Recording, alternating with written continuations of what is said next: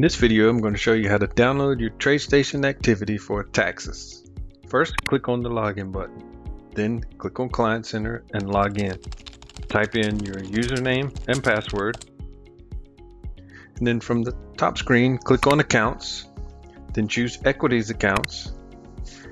And then navigate to the Tax Center. From here, you can choose your account if you have more than one account. Select your format. In this case, we're going to choose Excel CSV, and then select your date range.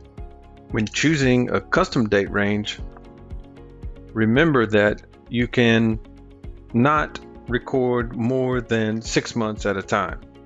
From there, you're going to want to exclude broken and canceled trades because they're not affected by taxes. Click on Securities and choose All, and then Transactions, choose All. Once you finish, click Download,